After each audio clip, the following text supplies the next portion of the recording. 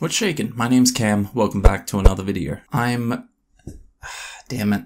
It looks like I'm at that stage in Movember where my mustache is officially at its most seedy. That's a bummer, but it is what it is. If you want to help me fight to prevent suicide during the month of November and you have a few dollars to spare, I'll leave a link to my Movember page in the description below. So I did a live stream a little while ago talking about writing and my YouTube channel, NaNoWriMo, other intellectual stuff.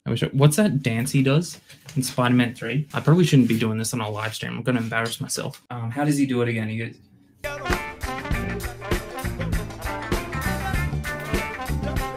That's just a little treat. That's a little taste of what you're in for. Someone in the stream asked me what I thought about the idea that writer's block doesn't exist. Apparently they brought it up because Meg from iWriterly had recently done a video talking about exactly that. And I'll be honest, the question kind of threw me off. It hadn't even crossed my peanut mind before that there's people out there that think writer's block doesn't exist. So I wasn't too sure how to even respond. But I was interested, my curiosity was piqued.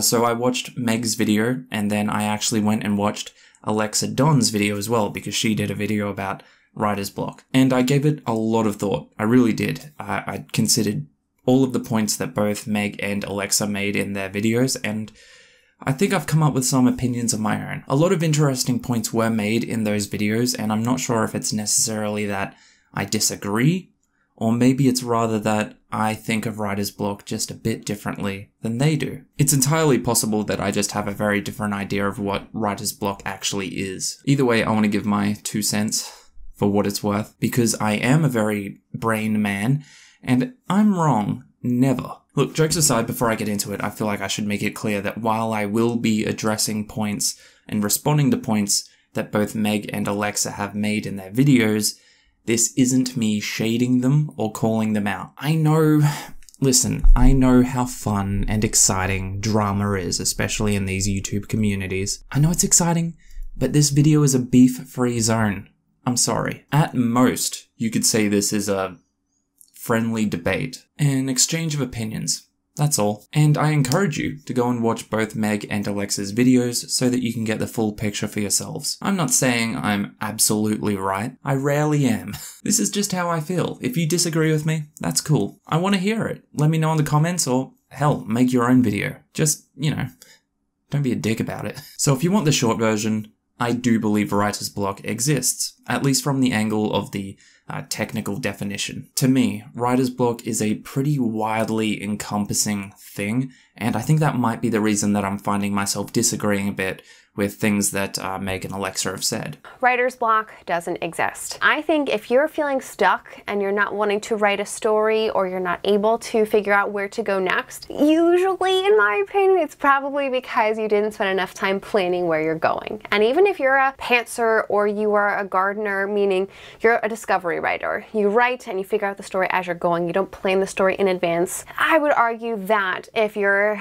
pantsing hardcore, maybe you just got lost and you don't know where you're going, and you do actually need to give yourself even a vague roadmap for where the story or the scene or the chapter is headed. You'll find links to the videos that I'm responding to in the description, of course. So in Meg's video, she says that she believes writer's block is a myth. Due to the fact, normally at least, that it's due to a lack of thorough planning. And to be clear, writers becoming stuck because they didn't spend enough time planning or thinking about the narrative arc of the story, it's totally a thing. I agree with that. That's a regular Wednesday for me, my dude. However, to me, that seems like we're talking more about a solution to writer's block rather than if it exists or not. In looking into this whole conversation, this discussion, this controversial opinion, if you want to put it that way, not just on YouTube but on forums as well, most of the examples I see of writer's block not existing is just lists of possible fixes to that problem. You can avoid dehydration by drinking water, but that doesn't mean dehydration doesn't exist. I know that's an odd metaphor, but I'm just trying to illustrate a very specific point very clearly. If you find that pantsing isn't working for you, doing some planning may very well avoid getting stuck. I just don't think that necessarily means that writer's block doesn't exist, or I don't think it at least means that we can say writer's block is a myth. Meg also mentions a time that a personal tragedy impacted her ability to get some writing done. I found that I simply could not write. And it wasn't writer's block, it was the fact that I was mourning and dealing with kind of going through the emotions of mourning this person. And I actually agree wholeheartedly in that instance that would be considered mourning rather than writer's block. But also I think that kind of supports my point that we're really just talking about writer's block being something different rather than not existing at all or simply being a myth. Having your ability to write be affected by serious things that are out of your control, like health, both physical and mental, resources, and even time, isn't really what I would consider writer's block, but maybe that's like a subjective, personal thing. That's just kind of separate to me.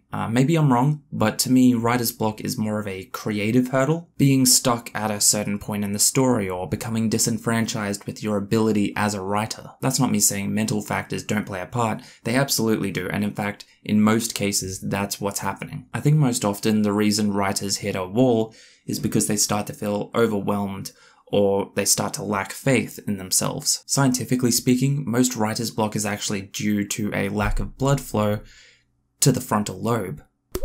Something you might be able to fix by simply doing a little bit of exercise before you sit down to write. There's also a lack of sleep, there's boredom, seasonal and social depression. The feeling of being stuck in the same physical location for long periods of time can have a drastic impact on your writing. There are ways to overcome or at least combat those barriers of self-doubt, etc. But I think that boiling it down to writer's block is a myth because there are ways to beat it is a bit of an issue in itself. I'll explain why, but this is a really great time to bring Alexa's points into the discussion.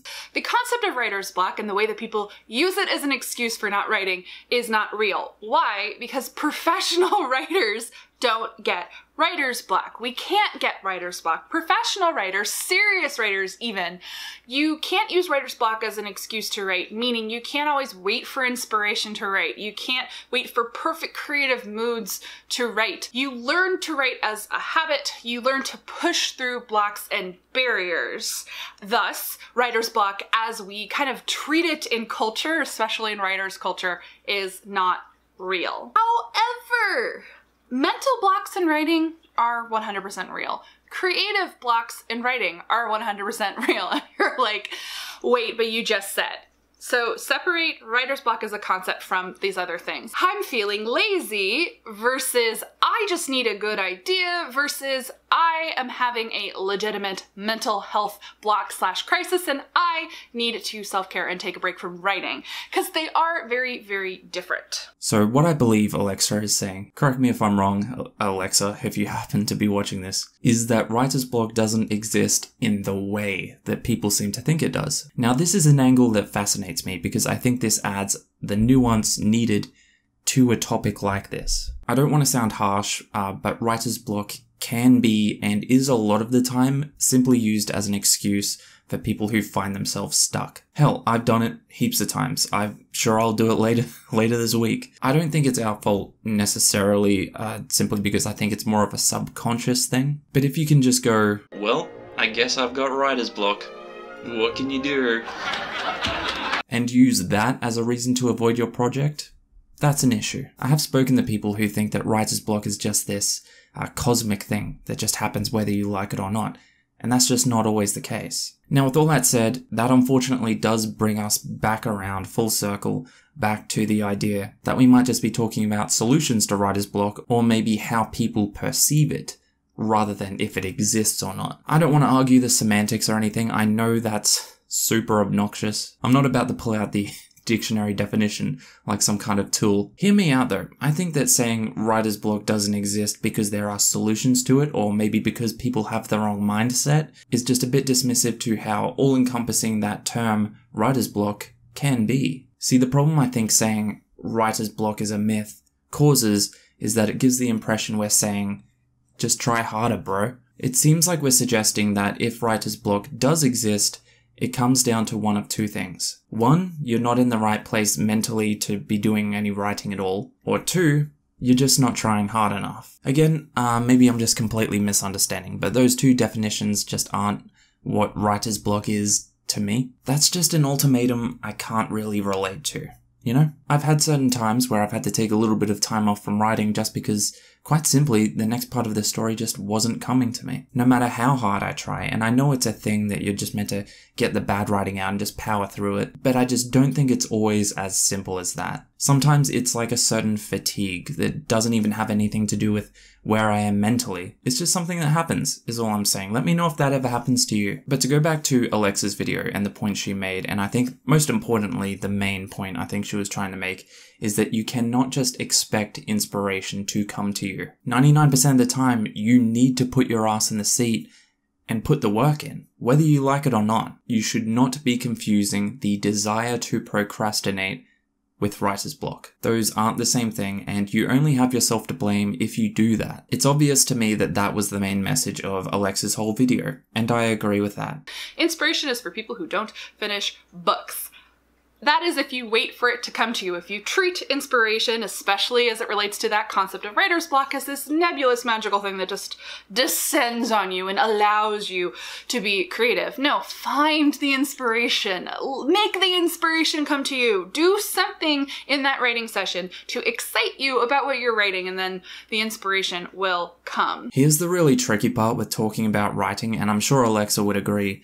It's such a subjective and personal experience from person to person. Yes, most times you do have to sit down and make yourself write when your mind is screaming at you to do anything else. I've spoken in plenty of videos about how great I think brainstorming is for creativity and for getting yourself through a bit of writer's block. Here's the thing though, more times than I can count, taking just a few days off from writing has helped me just as much as forcing myself to get writing done. It just happens. Sometimes you need a break, and that doesn't always have to mean that you're in a bad headspace. Writer's block is the big boogeyman in writing circles, and it's useful for new writers to hear what other writers say about it, because really, writing is this weird thing where you can't learn to write except by practicing on your own. And this goes for a lot of things, I'm sure, but it's really hard to mentor people in writing other than to say, well, go try out a bunch of stuff and see what works, because writers are all so different